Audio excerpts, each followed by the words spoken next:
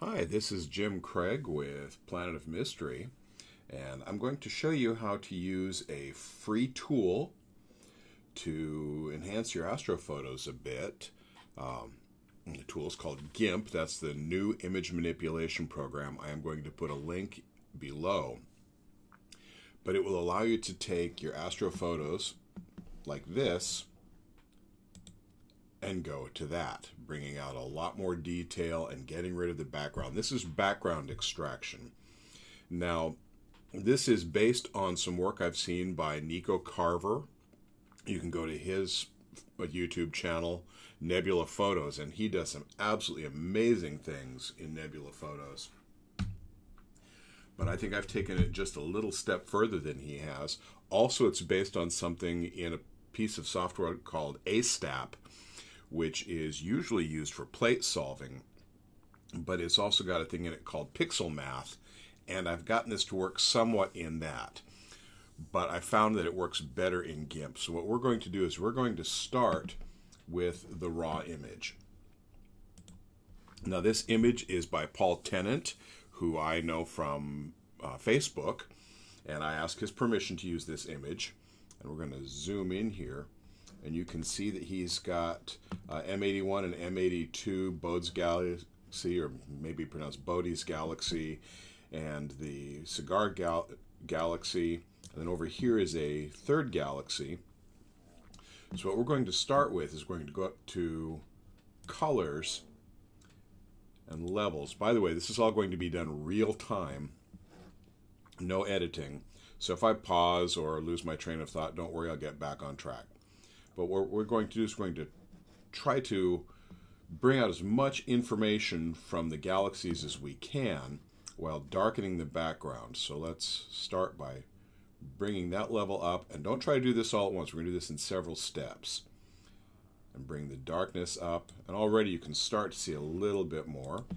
Then just click on there again. By the way, I'm using GIMP 2.1.0. It is cross-compatible on Mac, Windows, and Linux, so by all means, download that software. It's very useful. But again, we're going to just tweak that a little bit more there and there. Now, part of this is artistic, part of this is scientific. You just go until you think it looks about right. I like a lot of detail to come out in the galaxies.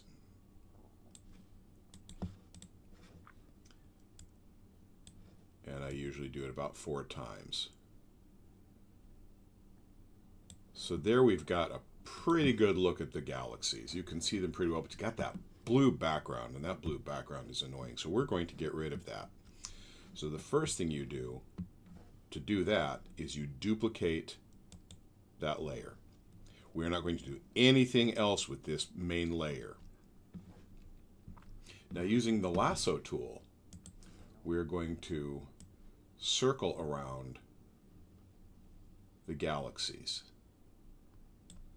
Unfortunately, the lasso tool, you have to do some tricks in order to use it more than once. Hold down to get the next galaxy, you're going to hit Shift and circle that. Then the third one, we're going to Shift and circle that.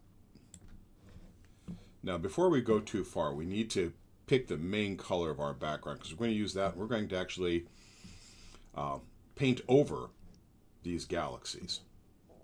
So using the eyedropper tool, we're going to pick that blue color. And on our selection, we want to feather out the edges a bit. So go to Feather. And I found out that 25, I've done this before, 25 worked pretty well for a picture this big.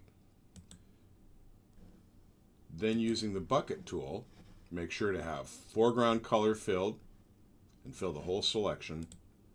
And those galaxies are gone. Oh my goodness, what are we going to do?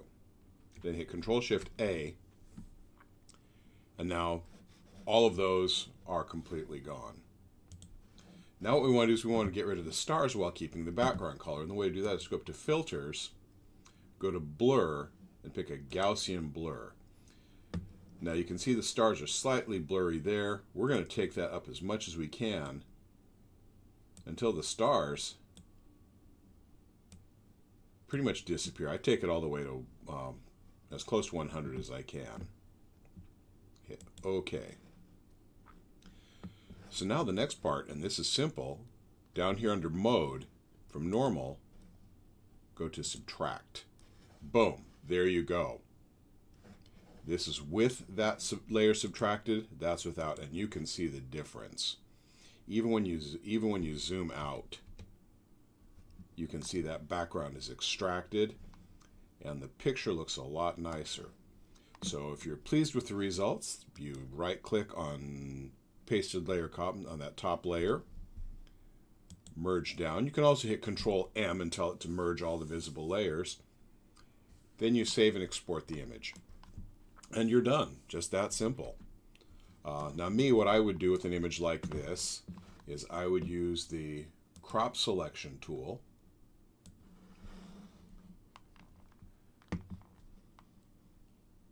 Get a pretty good sized image where all of those are centered. And crop the image. Hit Enter. So that's my whole image with the layered image size. Then I'm going to scale this so it would make a nice wallpaper on my computer, which is 1920 by 1280.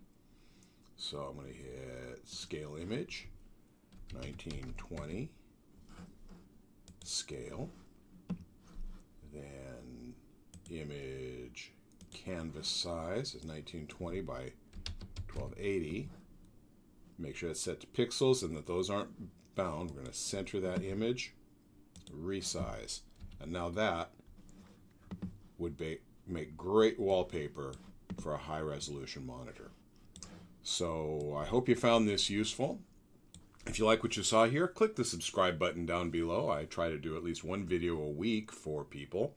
Also, if you want to help me bring these videos to you, you may consider becoming a patron by going to patreon.com/planetofmystery. That's planet_of_mystery. And for as little as $1 a month, I can help bring you these videos. You have access to me. I've been a professional astronomer for over 30 years. Taught in a planetarium, have a degree in physics. Happy to try to answer your questions.